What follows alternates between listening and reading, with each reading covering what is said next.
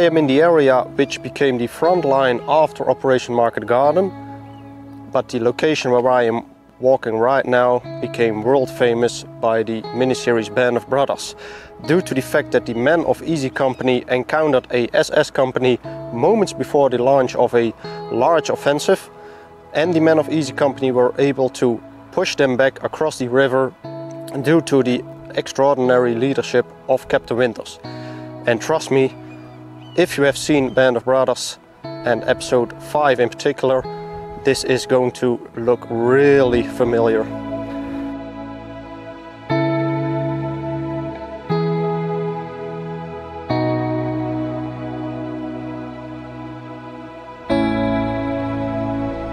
When the 101st Airborne Division was stationed on the island, the 506 Parachute Infantry Regiment was assigned the left side of the island. They call it the island since this complete area is surrounded by large waterways. So the 506 was assigned the left side of the island, and Easy Company was assigned the sector between Hetre, which is a couple of miles that way, and the small town of Randwijk, where I am right now.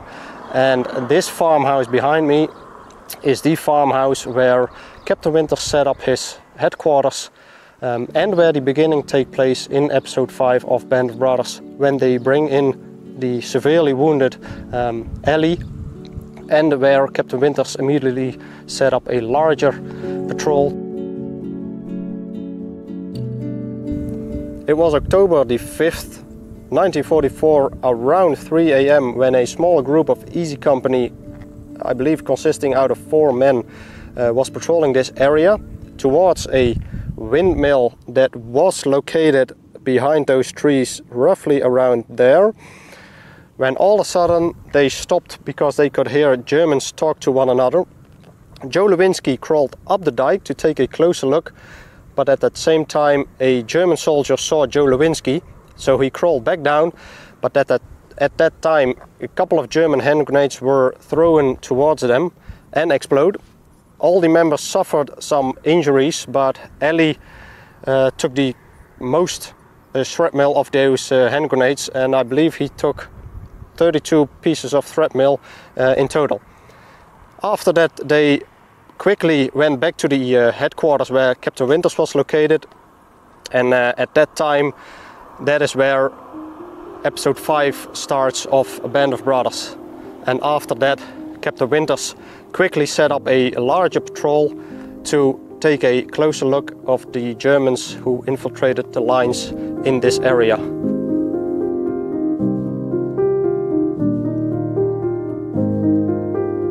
It was roughly on this location when Captain Winters and the other men of Easy Company were patrolling towards the Crossroads, when all of a sudden the MG nest, which was located right over there, began firing to the south in that direction.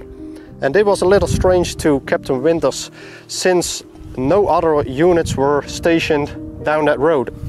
Little did Captain Winters know at that time was that the SS soldiers on the Crossroads infiltrated the lines and set up an MG nest on the Crossroads to cause confusion for a larger offensive that the 363rd Volksgrenadier Division would launch on the city of Opheusden, which is a few kilometers down the road that way.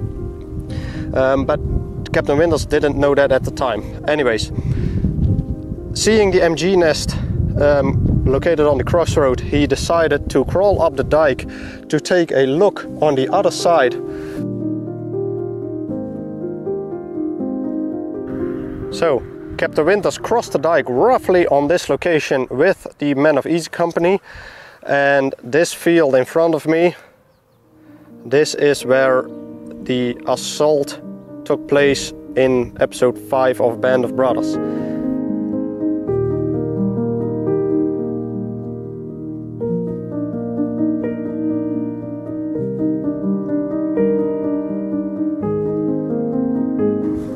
I am walking towards the ditch where Captain Winters set up his defensive position, but also his starting point of his assault on the Germans who were located behind me. And I must say, as a huge Band of Brothers fan, I feel really privileged to live pretty close to this location. Yeah, and I don't even have words for it. So yeah, I'm close to the ditch. Let's continue this amazing story. So Captain Winters came across the dike in front of me with the men of Easy Company and set up a defensive position in this ditch right here. It isn't really a ditch anymore. That is the only thing time has reclaimed in this area. But yeah, anyways, after setting up his defensive position, Captain Winters took a couple of men and followed this ditch in front of me towards the Crossroads, where the MG nest was located. So yeah, I'll walk towards the actual point where Captain Winters set up his fire base to disable the MG nest.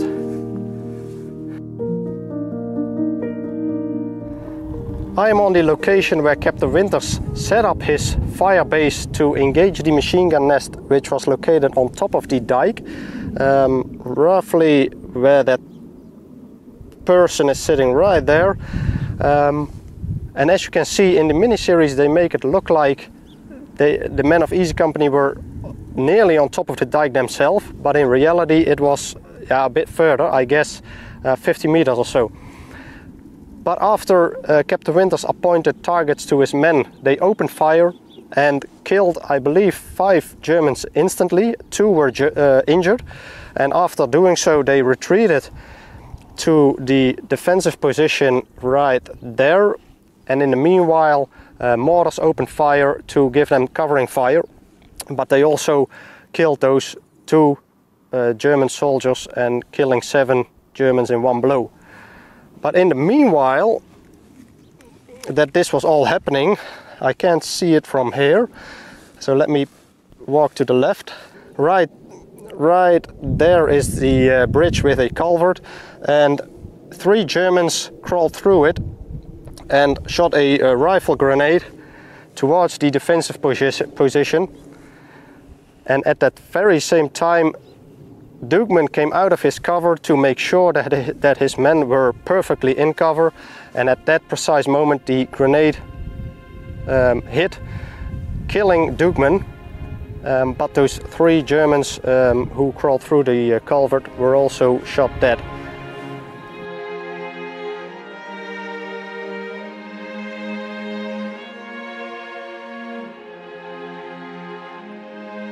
It was around daylight that Captain Winters realized that the defensive position that they were in wasn't ideal, since this was a ditch and the Germans were perfectly covered by the dike. Captain Winters knew that when the Germans would realize this, they only had to follow the dike and attack them from the rear, what would have resulted in a Turk shoot for the Germans. So Captain Winters came up with a pretty daring plan, and that was a frontal attack on the Germans who would have been located behind me. He made 3 assault groups. The first one under command of Sergeant Talbot, who was running on the fields on my left. The second one in front of me was under command of Captain Winters himself, and the third one would have been in that field on my right under command of Lieutenant Peacock. One thing they got a little wrong in the miniseries is the way the assault started. In the series, Captain Winters throws a smoke grenade and starts running immediately, and the rest of the men started a few seconds later. In 1944, all the men of Easy Company started the assault at the same time. But I saw an interview on YouTube with Dick Winters, and he told the interviewer that that day he was so pumped up by adrenaline that was the reason why he reached the road seconds before the other men reached the road. So yeah, let's go take a look at the road.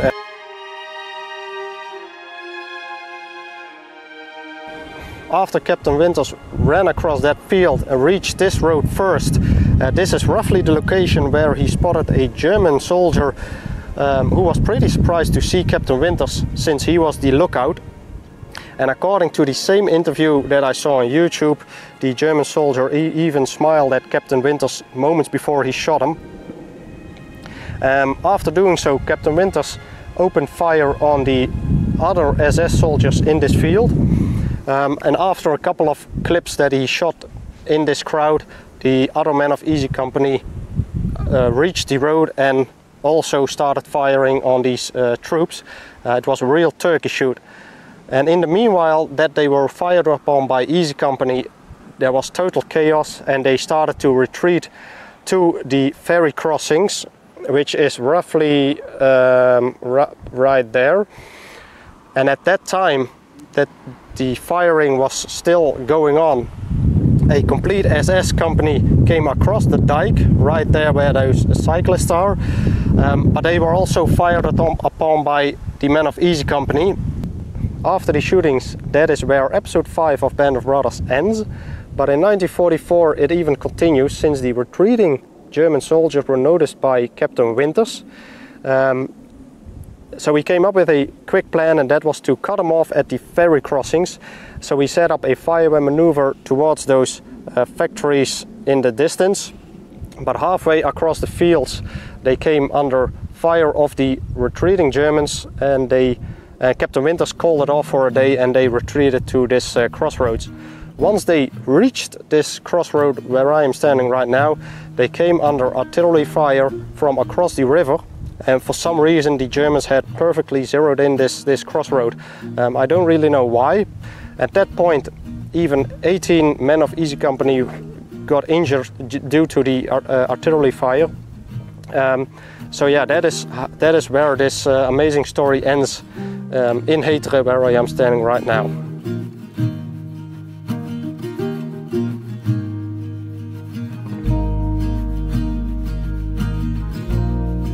This is the monument that commemorates what Easy Company has done in this field behind it, and it is pretty remarkable if you consider the situation where they were in, not knowing the strength of the Germans who were just across the road in this field behind it. So yeah, I think it is a real heroic action that was done by Easy Company in this field. And this one thing I need to mention is that this isn't the original monument. This one was revealed in 2004, but the original one was somehow hit by a car in 2011, and in that same year this one was placed in the same location where the original one was standing. I hope you find it an interesting story that I told you about the heroic assault done by the men of Easy Company and the extraordinary leadership of Captain Winters. This being said, have a good day, and I hope you'll join me on my next travel to history. See you later.